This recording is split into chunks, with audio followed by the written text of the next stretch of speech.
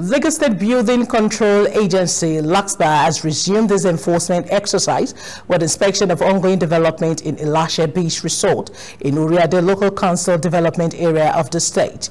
The Permanent Secretary of Physical Planning and Urban Development, Engineer Sotire, will lead the state's enforcement exercise to the area, called on the developers and owners of structures within the area to come forward with their building permit and other relevant documents. He also advised all the property owners along Ilashe Beach Resort to ensure that they carry out non-destructive tests and integrity tests of their buildings to ascertain the status of their buildings and also know the maintenance works that any affected needs.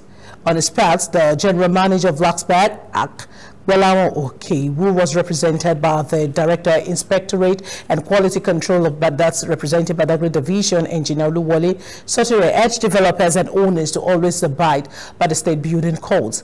Assured residents of Lagos State that the agency will ensure that all new buildings in different parts of the state are certified for habitation by LASG.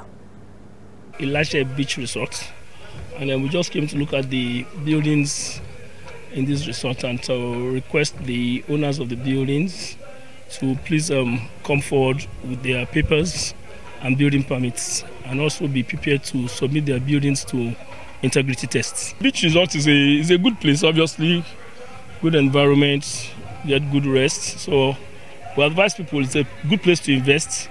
Lagos State is always open to tourism potentials, but again, it is necessary for you to get the necessary permits before you bring up any such structure. So we encourage people to come around and invest in our resorts like this.